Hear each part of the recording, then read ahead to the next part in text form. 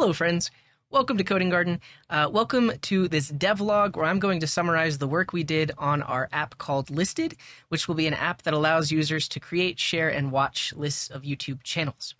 Now, today was all about the user onboarding flow, but before that, we merged a couple of pull requests to the repo. So this first PR came from Barry, and what they did was they just moved our Prisma instance from this file to a shared file. So now any file that needs access to the instance of the Prisma client can just import from this one file. So thanks to Barry for doing that. Also, Cesar made a PR that will affect how you run this app locally if you do run it locally. But ultimately, the settings.json file, they wanted to be able to customize because they have some of their own workspace settings that they want to set. So it made sense to essentially remove the settings.json from the repo and only include a default settings.json. So now whenever you pull this repo down, you're going to want to make sure that you copy default.settings.json into settings.json, very similar to how you copy your .env.sample into a .env. The contributing guide was also updated with on how to do that. So definitely check out the contributing guide. And thanks to Cesar for making this point, because essentially he wanted some custom workspace settings that didn't necessarily need to exist in the repo, which was good. This PR came from Omar2205, and typically I don't accept PRs that are features because I want to work on features on stream, but this was pretty nice. And it also, if you look at the thread, we were working out a bunch of ESLint issues, even with this small code change. So it was a good exercise to do this off stream. But they essentially added a nice little drop down with the logout and a few other settings that we'll be able to populate later, because before the nav bar was a little bit bare. So thanks to Omar2205 for doing that. Yeah, so PR is short for pull request. Yeah. And then we got into working on some things. So in terms of the onboarding flow, whenever a user signs up with Google or signs in with Google, when they get redirected back to our website, we want to keep track of if they've completed the onboarding page. And if they haven't, we want to redirect them there. So part of that was to create some user settings for the users in our database. So we made some updates to our Prisma schema to include a user settings table. So now every user has user settings specified in the database. So this has this Boolean onboarded that specifies if the user has completed onboarding or not. We also have their color scheme. So if they change the color scheme in the dropdown, we're going to persist that in the database. So if they log in on some other computer, we keep that color scheme. And then also the locale. And this was a big old rabbit hole. But essentially, we're now storing the locale in the user settings. So eventually, we'll have a profile page where the user can set their preferred locale, because we detect the user's locale, which is the language that they speak, when they first visit the website. But if they want to change what that should be, they'll be able to set that in their settings. So we also needed to set up a place in our database to store all of the locales. Now, this took a whole lot of time, but ultimately what we wanted to do was to have like a single source of truth in our database of all possible language locales, including country code, language code, and then the type of script. So we have this database table here for the locale, and then we have the user settings, which have a reference to a locale. To do that was pretty tricky. So we did a lot of searching, and ultimately we found localeplanet.com. They had this really cool table with the language locales, the name, and the native name. And so this is really nice because eventually in the UI, if somebody is choosing their language, we want to show them the name of their language in the language that they speak, because someone that speaks Spanish may not be able to understand the English version of a language that they're trying to set. This table was really nice because it had all of that data. So basically what I wanted to do is I wanted to take all of this data, put it into our database as a lookup table. So we wrote a quick little script to do that. I actually just wrote some code that can run inside of the console. Actually, I can show you this. So if we copy this code and I run it on this page, it gives us back this data, which is a JSON object representing all of this. Yeah, so LocalePlanet has several APIs, but I couldn't find an API that had all of these columns in it, which is why I did what I just did there. So basically, I extracted all of that data as JSON, and then pulled that into my app. So now in the directory, there is a seeds directory and a data directory, and we have locales.json. So this literally has every possible locale in a JSON file, and then we wrote a database script to take this data and insert it into our database. So at this point now, when you look inside of our database, we have 716 locales. We include the ID, the language code, the country code, and then whether or not it's a script. So like Latin, Cyrillic, there's also Arabic, and then we also include all of that other data like the formal name and the native name. So essentially, we wrote a little piece of code here in our seeds that reads in that JSON file and then iterates over it to turn it into the format that we want inside of our database. So we seed our database with all of those locales, and then when a user logs in for the first time, we use the detected locale to set on their user settings object. So this was a rabbit hole just figuring out the locales, but once we had that, we started working on the user onboarding flow as well. So next up was being able to access those settings on the user session. So let me show you what I mean by that. So if you've seen, like, just on the homepage, before, we have this code right here that says if the user's session is defined, then show the username on the homepage, right? So this session is actually coming from Auth.js, and we wanted to add some more properties to it because we wanted to get access to the settings object on session. So by default, the session type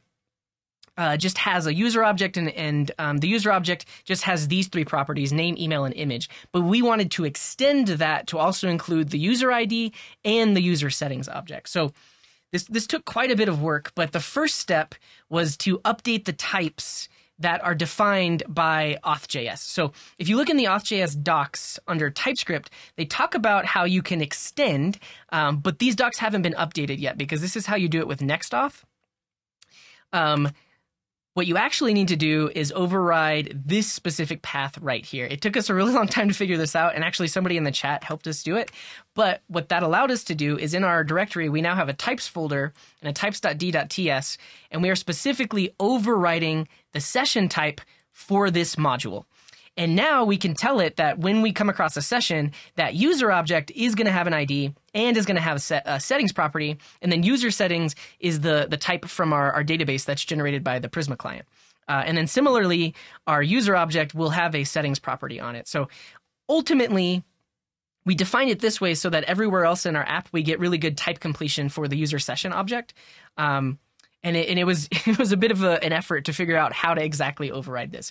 But what that now allowed us to do is in our auth handler that's defined in hooks.server, we can now take that session and put it onto the locals and use the extra properties like user and settings. So specifically with SvelteKit auth, when you can specify a callback for session, and this is where we attach on settings and ID. And you can see now TypeScript complains if it's missing those two properties because we updated the type to say, hey, it should have an ID and it should have settings. So now we do that. The other thing is we put the session on locals here. So anywhere else in our app, in any backend code that needs to access locals, the session is set here, so it's ready to go in every route after this. The other thing you'll notice in this file is we're doing some tricky stuff here, mainly because we wanted to access the event from the handler itself. So normally when you look in the Auth.js docs, you'll see that we're just directly exporting this.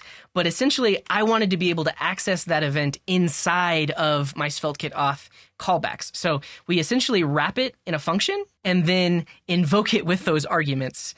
So we essentially get access to the same event that SvelteKit auth gets access to, but that allows us to do things like this. The other piece of the user onboarding flow is if this is the first time we've ever seen the user, we need to create that settings row in our database. So if you remember back to our schema, we have our user object, and then we also have our user settings. And by default, there are no user settings for a user. That has to actually be created. So we handle that in the create user event of SvelteKit auth. So when a user is created, we find the locale in the database. So again, remember we seeded the database with all of these locales.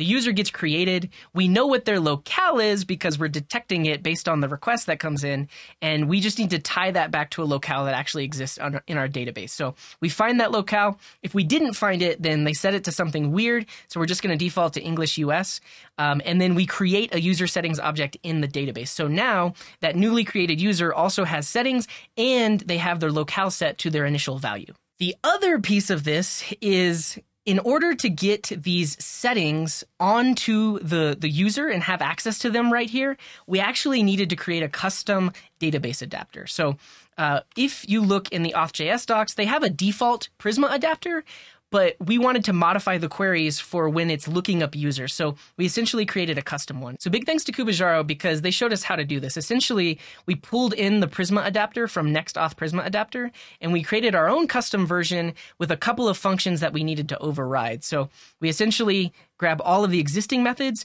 and then the things that we wanted to override were to include the settings in the user query. So whenever Auth.js is looking up the user in our database, we want to include the settings so it's all done in a single query. So we've overridden get user by email, get user by account, get session and user, so that the settings are included in that query. And ultimately, when we get back the user here, it has settings populated. So that was one more thing we had to do. And essentially what we did is we just defined in our lib folder the Prisma adapter that overrides those specific functions. So we are getting some type errors. We're just TS ignoring them for now. We do want to fix these type errors. And ultimately, it has to do with the return types defined in that adapter type right there. So now, when a user is created, we have access to the settings that got created for that new user on the session object, and we can use that everywhere else in our app. So at this point, the goal was to redirect the user to the right place depending on their current user state. So let's actually look what happens when we log in. So if I click sign up with YouTube, I click here, we get redirected back to the app, but you'll notice that we get redirected to /onboarding. And that's because in the database for the newly created settings, the value for onboarded defaults to false. So because this is a new user and onboarding is false, we can go take a look in the database. So if we look at user settings, we can see right there onboarding is false. So we're looking at that to make sure that if they haven't been onboarded, we redirect them to the onboarding page. So to do this, we're actually using the route groups feature of SvelteKit so that anything we put in this folder called protected is now in a group called protected, and we can match against it right here. So right now we only have one route, which is onboarding, and that is inside of the protected routes. But what that allows us to do is this right here. So if there is no session, meaning the user is not logged in, and they are attempting to visit a route in the protected group, redirect back to the home page. So this is the top-level hooks that run for every single request. And essentially, if someone is trying to go to a route in that protected folder, it's going to immediately redirect them back to the home page. So that's step one. Basically, if you're not logged in and you try to go to onboarding, we're going to take you right back to the home page. And we can demonstrate that here. So if I log out, and I try to go to /onboarding, that redirects me back to the homepage, and that's this logic right here.